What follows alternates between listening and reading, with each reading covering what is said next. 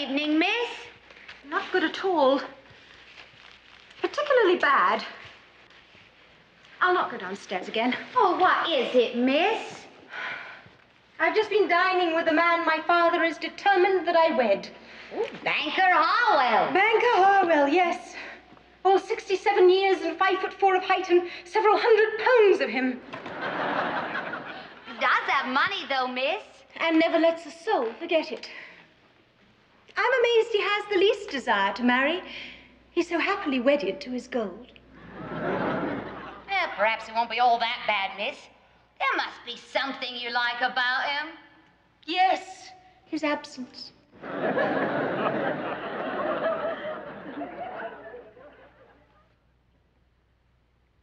man of my dreams has almost faded now.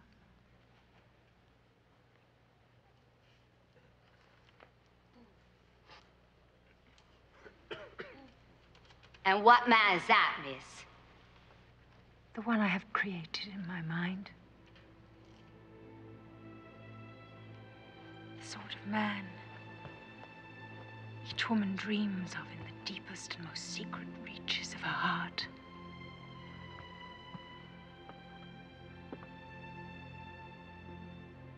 I can almost see him now before me. What would I say to him if he were really here? Forgive me. I've never known this feeling. I've lived without it all my life.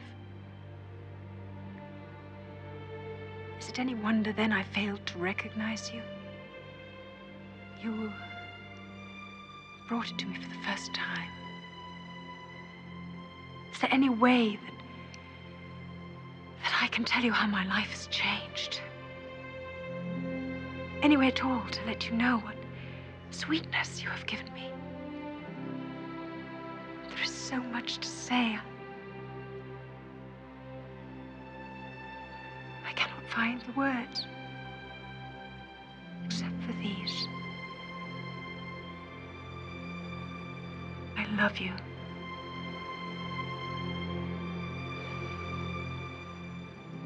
And such would I say to him if he were really here.